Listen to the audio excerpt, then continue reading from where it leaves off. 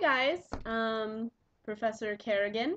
Hello, everybody else who might be watching this, who probably aren't that many because my YouTube channel gets like 0 views. But hi for everyone else. I'm Janae Sargent, and this is for my self-portrait project for Bill Carrigan's Intro to Digital Imaging class for spring 2013. Excuse the pajamas and wet hair and no makeup and probably kind of funky voice because I have swollen lymph nodes because I'm kind of sick. But it's Sunday morning and this is a self-portrait project, so I figured that rather than do up and get all pretty and stuff, you just see me for who I am, and I really didn't want to put makeup on today because it's Sunday. Anyways, for Bill Carrigan, you already know what's going to follow. Hi. For everybody else, this video is going to have 5 images that I shot, and I will be narrating each one of them. They're kind of a little piece of me, and I kind of put them in chronological order somewhat. Some can't really be put in chronological order, but you'll see. Anyways, so sit tight, and my images will begin in a few seconds. I'll stop talking very soon. But thank you for watching, and enjoy! This is a photo that I took the other day in my dorm room. It's with my mirror. I wrote all over it with lipstick and Sharpie marker. This is not how I feel now, but it's a huge piece of who I was for about the first 15 to 16 years of my life.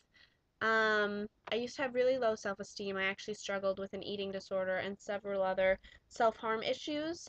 I don't feel this way anymore, and I'm certainly not proud of it, but it was just such a huge part of the girl that I was growing up, and it led me, as you'll see in a couple slides to come, to a place where I recovered from a lot of these issues and more, and I think it has a lot to do with my self-confidence that I feel now, and how I feel about people loving their bodies, and how much I love my body.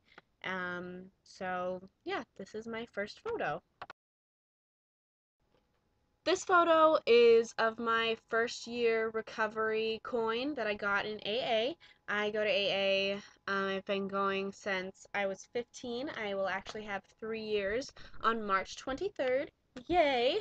I got in not just for my problems with drugs and alcohol, but as I said in my last slide, my eating disorder and how much I hated myself, and AA and therapy has completely changed my life. I did it with my dad, and I don't preach about AA because I don't believe that everyone needs AA at all, but the way it makes you feel about yourself and how it treats you to just love life, I think it completely changed who I am, and it is a giant part of who I am today. I actually carry this coin around with me every day in my pocket, and whenever things get a little stressful, I just rub it because it's really cool and because it's really smooth and it's blue and it's pretty, and my dad got it for me. And so, yeah, this is my 1-year AA birthday coin. This is a self-portrait that I did my junior year, I believe. I know you said no taking pictures of ourselves, but since I drew this, I figured I could take a picture of it and it wouldn't really count the same. Because it's not just that it's a picture of me, I think it really captures my spirit. I believe in laughing at life. I think it's the only way to get through a lot of the things that we have to get through, and I don't know. I just really love this picture, and I love it because I keep it with me, and now I'm here in college. I look at it and it reminds me that, not to take life so seriously, just to laugh things off because they're going to pass. And eventually, everything that you think is bad now, you're going to at least smile a little bit about in the future. This is another piece I did. I did this one actually this year. You can't really see the piece that well, but I thought it was a lot more interesting to shoot it from this angle, and I got to work with a little bit of depth of field, which was really nice. It was my first time working with color, and I really love it. I melted crayons to create the splatter, but the reason that I have this one up here is because I wrote dream on it, because I mean, I don't really want to get that philosophical with this project, but that's another thing that I really believe in. I always say I reserve the right to escape into my fantasies whenever life gets too hard, and I don't think there's anything wrong with dreaming big, because I personally think that if I don't think that I can do anything, no one else is going to. So I have to set those standards for myself and believe that I can reach whatever I want to, and the rest of the world is just going to have to follow. If they don't, that's their problem, and I still think I can do anything. So I don't know, that's kind of what this piece meant for me, and that's why I included it in this project. So this last photo that I included is of me. Well, it's actually of my friend because I was taking the photo and I can't really take a photo of my own hands. But they are pretending to write in my journal. And it's not a journal like most people keep where they just write their thoughts about the day.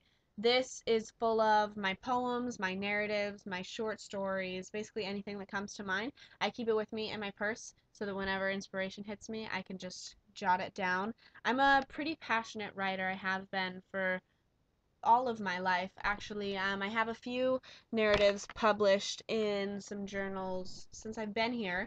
I'm minoring in creative writing, but eventually I think it would be amazing to make a living off of my writing. And as I said in my picture before, I think that that's very possible because I dream big. It's just such a big piece of me. Creative in general is a giant piece of me.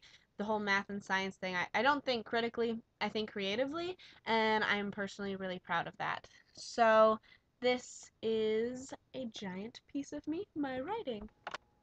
Hello again.